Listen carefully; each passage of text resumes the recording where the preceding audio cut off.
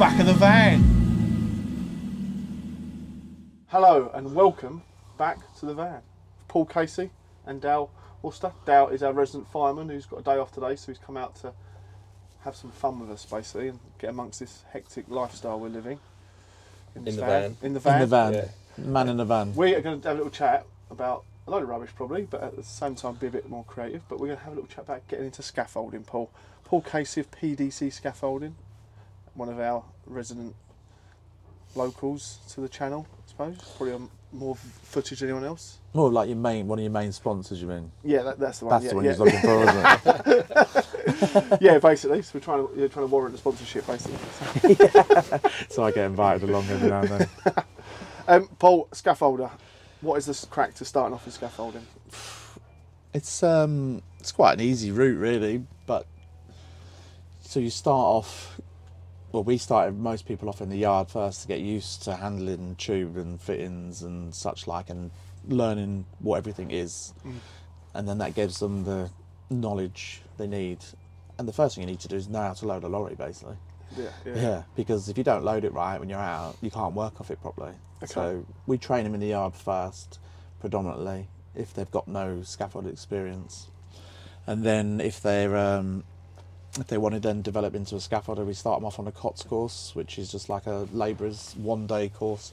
Send them off on that, and they get that qualification. Teaches them how to manual handle, how to tie off ropes, and basically the labour inside is scaffolding. And then they go and do that, work with the scaffolders. Then they get taught by the scaffolders, or they get explained. As a COTS, you can't go on the scaffold unless it's a fully boarded scaffold with double handrails.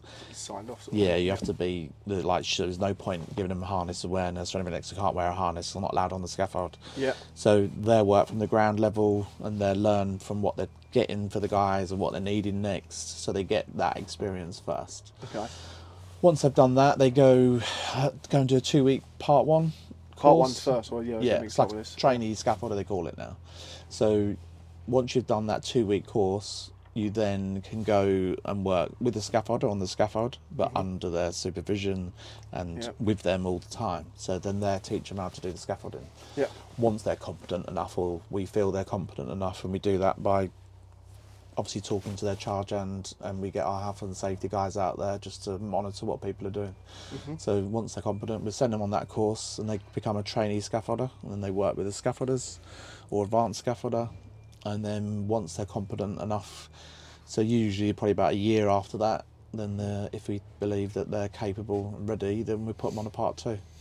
Part 2 is a basic scaffolder, so they can put a basic scaffold into a TG20 compliance sheet, which is a standard basic that's been set of what you can do, which isn't an advanced scaffold. Yeah. So they go and do a 2-week course for that, and then over the next 6 months they do a portfolio. So it's quite a big file. Then they do case studies. They have to show what they've done. They have to take pictures. They have to fill out this portfolio over the 6-month period. They can do it quicker, but I think you've got 6 months to get it done. Gotcha, so once they've done that, then they get their card as a basic scaffolder.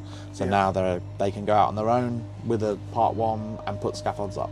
And then if you want to progress from being that, you can be an advanced scaffolder. So I think you have to. I'm not 100% sure on the time scales, 18 months I think, 12 to 18 months, one of those, before you then can go and do an advanced course. So you have to do that for a certain period of time. Yeah. And then the advanced course is a design scaffold basically, anything that's outside the norm. So all the beam work, temporary roofs, there's quite a lot of scaffolds you can do, hanging scaffolds, shawls, like shoring up buildings and stuff like that. So you need to be able to read the drawing and be able to put scaffold to a drawing, because that drawing will have been done by an engineer and he's done all the calcs to prove that that will work and that will do the job. So then they can go. And again, they have to do a portfolio over the 6 months again and highlight all the works they've done, all the RAMs, all the drawings, everything get put together. So, and they prove that they're capable of doing it. Then you have to go back and do. Same with the part 2 actually, I forgot that, but you have to go back and do a 2-day assessment. So after the 6th, you've done your portfolio and it's all been signed off, you then book a 2-day assessment and you go back, and then you go and do your assessment for 2 days, and then you get your ticket. Same thing with the It's advanced. not just a case of a belt and a spanner, is it really? No, not anymore. It used to be. When I shorts and trainers. Yeah, when I started, shorts, trainers. And Nobody wore high vis. You've come through the ranks, haven't you? Yeah, of course. Such. No hard hats, no high vis. You worked off 2 boards, 1 board sometimes. Yeah. Yeah, it was crazy what we used to do back then. But it was just the norm. Like, that's what people did. Well, I mean, because I always say, in terms of the mental health side of things, that in 30 years' time, dealing with the cost of what it costs the company for the mental health side is going to be like PPE was back then, was it? I suppose companies would have been like, oh yeah, but like the next job you do, you've got to allow for, I know, kicker boards and high vis jackets and certain handrails. It used to be a single handrail. Yeah. Then it went to a double handrail, and everyone's like, "Whoa, hold on." So every time when they first added these things, was it always, that's going to cost far too much? This is ridiculous. This won't, it will never work. And then suddenly, no. What happened is they introduced it because it was like done as a guidance and a regulation law that you've now got to do this. Yep. But then you go back to the contract and say, "Well, I've got to do this now, so the price is increased to this." Yep. They're like, "I'm not paying any more money." Yeah. It's the same with the legislations that you've got to follow, the accreditations that you get, like all the standards you've got to do, and you've got to keep them going, you've got to keep renewing them every year, and it's everyone, you've got so many different accreditations that you have to get to do the job, but you can't just go to somebody, well, you've got to pay me more money now because I've got to do all this. Yeah.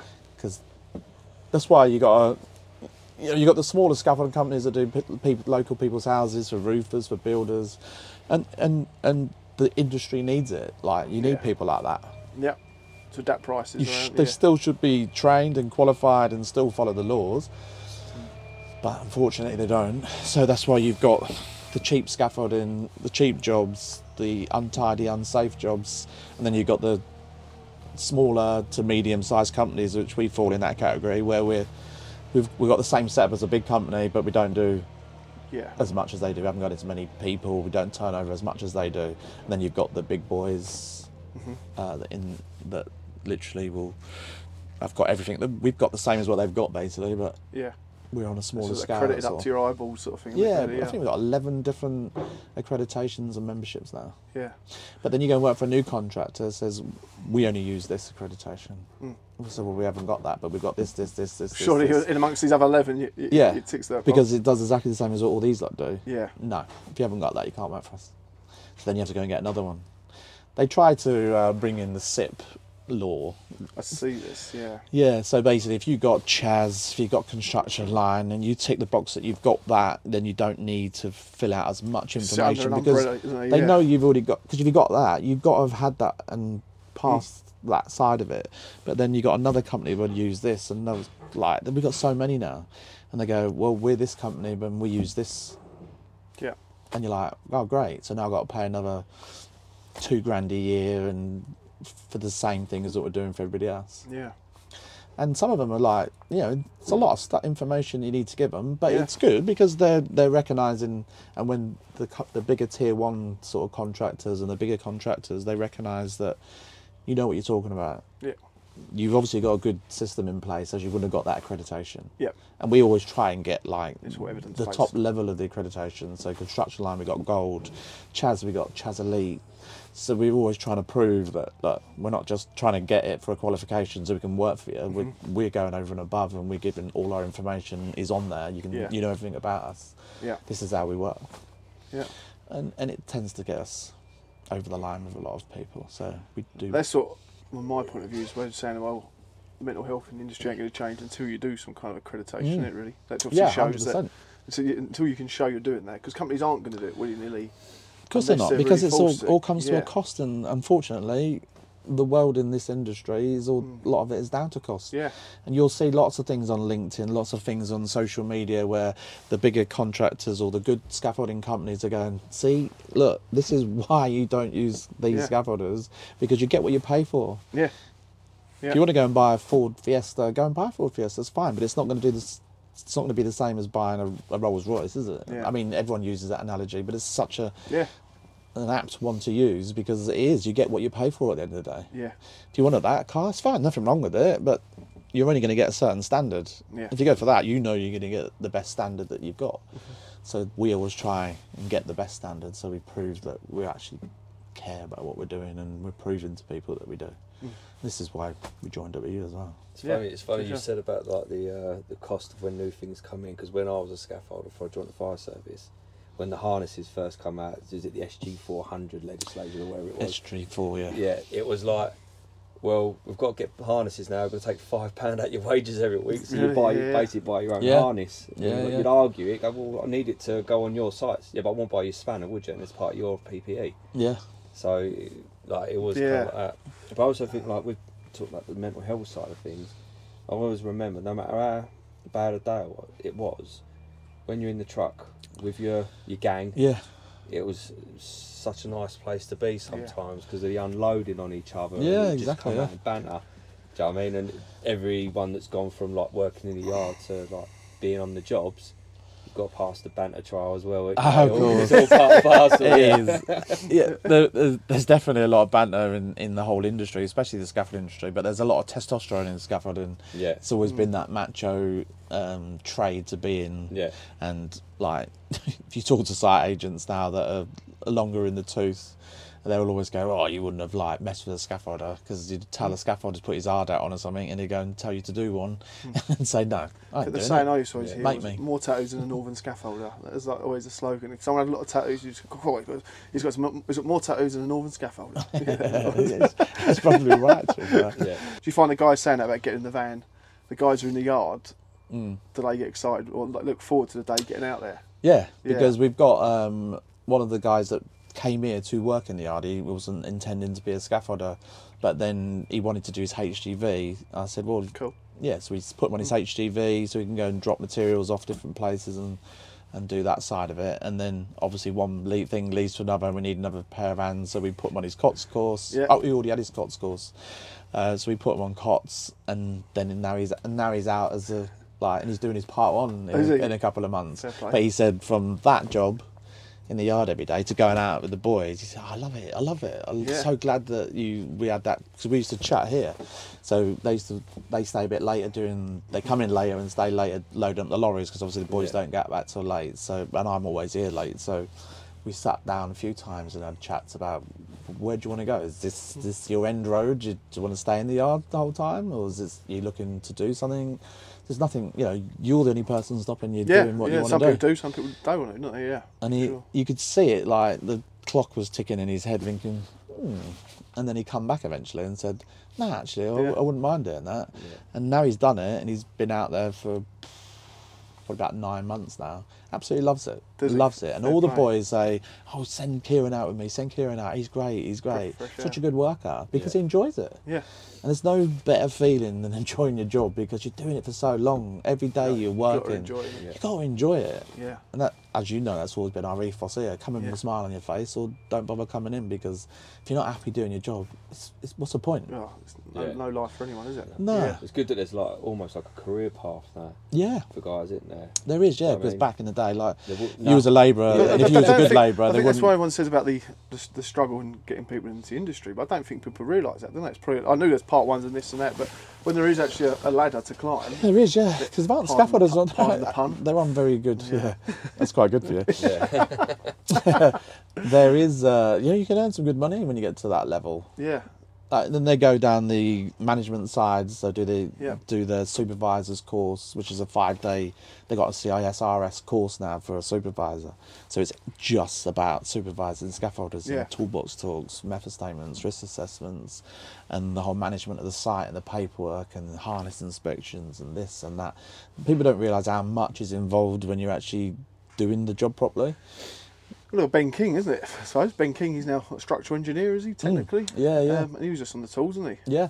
So he started off a scaffold, and then he was advising me on some home DIY that I'd done incorrectly. Whether I should have done it. I rang him up, I was like, "Can you work this out for me? I've got a surveyor coming around who's come to look at something for me. I need to make sure I've dotted the I's and crossed the T's." Yeah. And he helped me out there. It was absolutely fine, thankfully. But no, it just shows, isn't it? Because he did that, and I think he studied, and he studied, didn't he, to get there? But yeah. But there's also the office side of things as well. Yeah. So we've got most of our people in the office are ex-scaffolders. Yeah.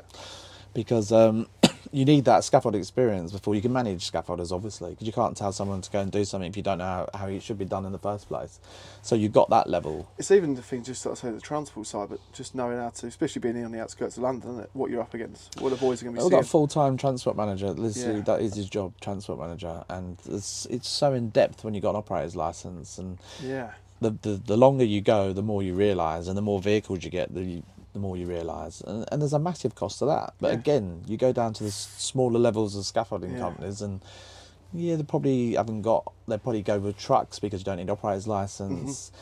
You probably find them driving around with 3, 4, 5 ton on it when it should only take 1.5 ton. Yeah. And they all don't. I'm not saying they don't get pulled over, but they target scaffolders, the authorities, because they're renowned for being bad. Yeah. And we literally, funny enough, we're talking about that now. We got pulled over today, and we got pulled over yesterday. Really? By the well, they're not. I don't think they're called Worster anymore, are they? And we got green lighted both times. Everything was spot on. Just a routine check. Yeah, routine checks. Yeah, we got pulled over twice, which is good. We want to get pulled over because we want to be checked, because then it puts you higher up. You get more points, and on the systems you're always green lighted. Oh, okay. Do they? Yeah. There's a thing. You literally score by getting pulled over. Yeah, basically. So if you ever hopefully do. That's the target. Yeah. Well, I think once we got pulled over when a mud flap had come off the lorry that morning when it was on a site because it grounded and it came off. Yeah. So they put it on the lorry. We got pulled over, and we got a red mark against us for that one. Yeah. We're like, it's like literally just happened, but he hadn't wrote it down on his book. Gotcha. Yeah. And there's a process for everything, and you learn as you go along. But yeah, Luke's really good on it now. Yeah, so that's Luke, isn't it? Yeah. And it's No, good. there's We love getting pulled over now because we're always getting green lights, and it just makes people realise, right, you can leave PDC alone now. They're good. Yeah. Because they get earmarked. Do they? As a company, if there's a red light against you, and if they're driving behind you and they see you got red against your name, they'll pull you over more. Oh, okay. Yeah. They go, these look dodgy. That don't look like a safe load. Yeah. So we've got like literally risk assessments for how you load in a lorry, and how a load should be, and how secure it should be, and how they should be strapping it off, and we literally got everything in place, so everybody knows exactly how it should be done. Not just that starts in the yard, doesn't it? Yeah, it does. It starts in the yard. Yeah, exactly right. Yeah. So there's a lot more to everything that we do than what people from outside of the scaffolding industry don't realise how much involved it is. And enjoyable. Yeah. Well, you want to enjoy it. The BBC One documentary showed it, didn't it? It did, mate, yeah. You can find the link to that below. You'll see. Little plug.